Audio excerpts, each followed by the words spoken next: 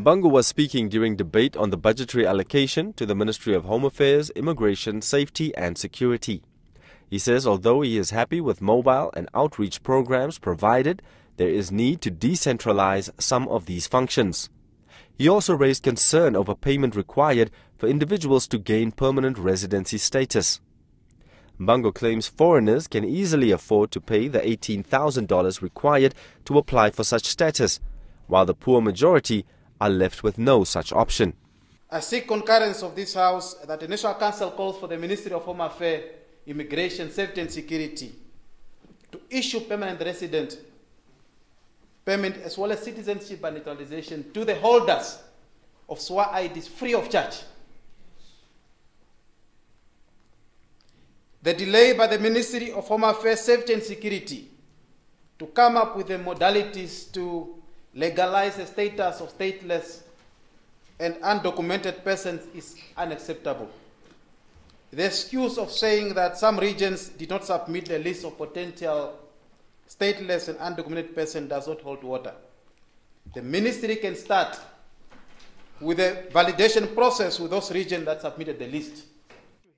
SWAPO's constituency councillor in the Gobabas district, Augustinus Tebele, appealed for an increase in salaries of police officers, as he said this would not only boost morale to fight crime, but also reduces instances of bribery. If you really peruse through the newspapers of last week, you realize that there is a lot of theft increased in Omaheke region, specifically the Kalahari constituency, Chaka area. So where 136 goats were killed by some members that were sent by some members from this house, I don't know.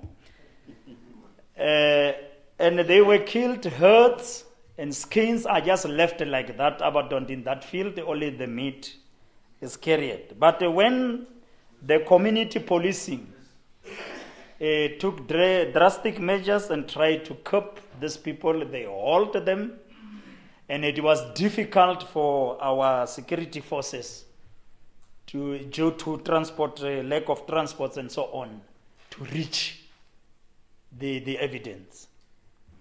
So, and in the same vein, then the documents after that, the dockets got missing.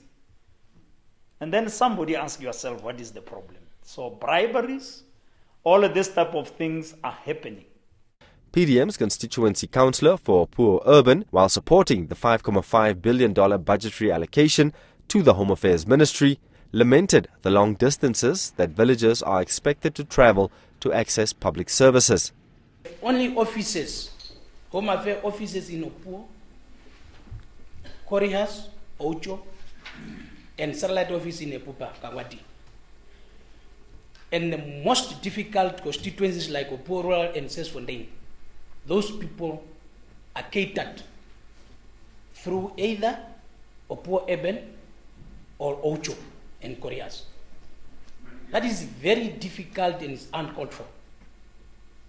Because these people, even Sesfontein itself, as the head of the constituency, the head of the village of constituency, is 150 that we have to drive to Opuo to acquire this birth certificate registration. The alleged discrimination and reluctance to issue birth certificates for newborns to fathers in the absence of mothers or vice versa by officials within the Home Affairs Ministry also aroused debate in the chamber.